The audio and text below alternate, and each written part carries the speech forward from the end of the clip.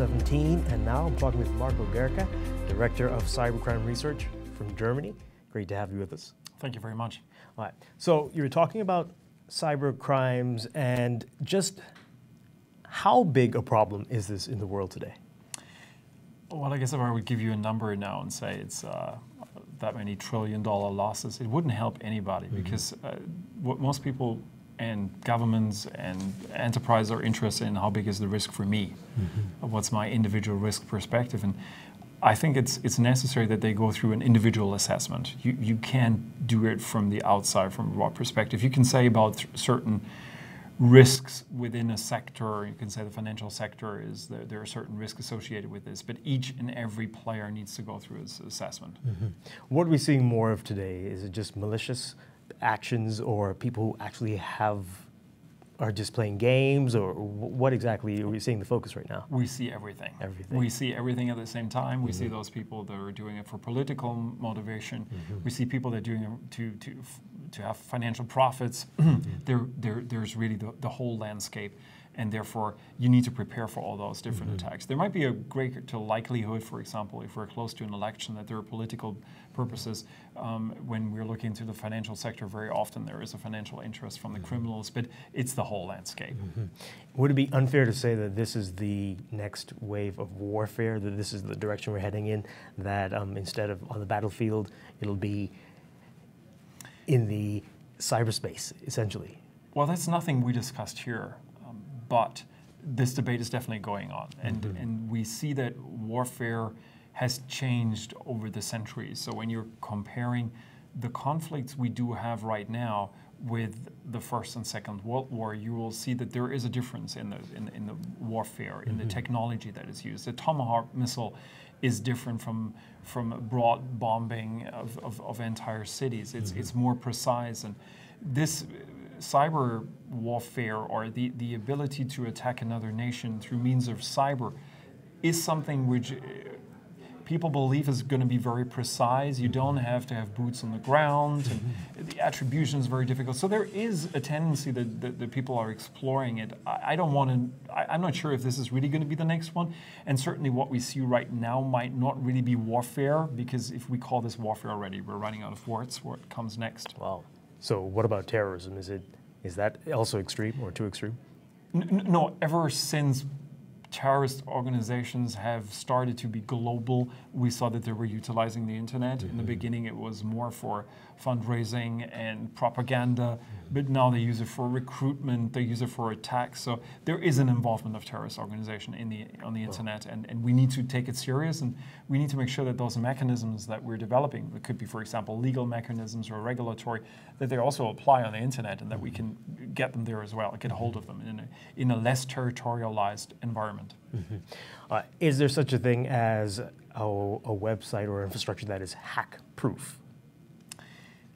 I would love to say yes, in a theoretical environment that might be possible, but the difficulty is that we're running them on very complex systems. You don't want to just have a website. You want to have a website that is dynamic and it works on different operating systems. So if you open it with a phone, it looks cool, and if you open it with your notebook, it looks cool. So even a very simple website that has those features is pretty complex, and it's running on servers with operating systems that have millions of lines of code.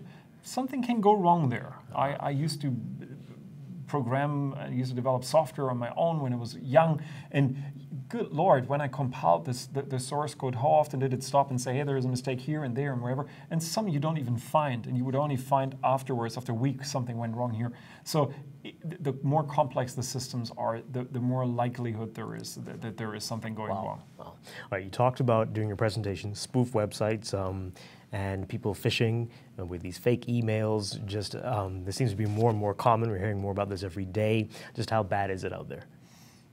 We know it for a while, so this is nothing new. So if you're monitoring what's happening in the United States and then in Europe and Asia, it's moving, but it's been there for a long time. It is a problem that we're still relying on a technology. I mean, email is great. I'm using it myself, but it's a rather unreliable means of communication, and this is vulnerable to attacks. So if we reduce our reliance on email, we'd see fewer attacks? Is that what you're saying? Well, you could switch to a more reliable service, or you could try to make the email more reliable by, for example, using encryption. But people tend to be lazy and just use the technology that is out there, and yeah, it's a big problem. Yeah. All right. So I want you to give some tips to regular consumers out there and to companies as well. I think you were doing that in the presentation. Let's talk about that. Consumers first, and then to companies out there who could be a victim of a hack. Well, with regard to both of them, you can basically give them the same advice and say, prepare for the attack. Prepare that it will happen. So for the private people, for the consumers out there, it might be that somebody gets access to your email. So if you have email accounts, different email accounts, and you're using the same password for all of them, and they get into one, they might get into the others as well, and they might read your emails and might have access to your photos and things like this. They might delete them. They might encrypt them and ask for a ransom. Wow. So prepare for it. If you ignore it, it won't help you. And for companies, it's the same. You need to prepare for it. For a long period of time, we try to prevent attacks and say, let's make sure that they don't happen. It's better to say, I prepare for them, and I be prepared if something happens. Be realistic that it will happen. Yeah, you talked about whether a company should pay a ransom. What advice would you give? I don't want to give an advice without knowing the concrete case. There are situations where the people in charge for taking the decision explained to me that this was the best decision they've ever made to pay a ransom. There are people who told me the same story and they found out it was not. So it's very difficult to take this decision. There are great risks associated with paying, because you have to get a certain degree of certainty that this will not be a never-ending story and they will come back every other day. So it's nothing where I would be able to give an advice remotely. Wow. So this is just going to be a way of life going forward. We just have to accept it, that this is where we are. Cybercrime is going to be a thing. Just like if you're driving a car, you might be involved in an accident, and cybersecurity is part of this being online and using those services. Where do you see things in 5-10 years? I'm trying to only answer questions with time periods where I've retired already, so nobody can blame me afterwards for being wrong. I really don't want to make a prediction. When you're looking at the development of artificial intelligence and machine learning over the last years, it was unimaginable 20 years ago. So I don't want to predict what's going to happen in 5 years, because the speed is exponential. There will be so many things potentially possible, like quantum computing, and then decrypting messages will be easy, but there will be new forms of encryption. So I really can't say. I'm following it. Trying to anticipate certain things, but 5 years is way far. So is it scarier than exciting, or? No, I think that I know there are a lot of people out there in the cybersecurity field who try to scare you to death, and they're telling you how bad everything is. I'm a strong believer that we're living in a fantastic world. It's never been that good. There's so many opportunities. I see the problems, don't get me wrong. I see the refugee crisis and others, but in general, we're living in very, very good times. And the technology is part of that, and there are great opportunities.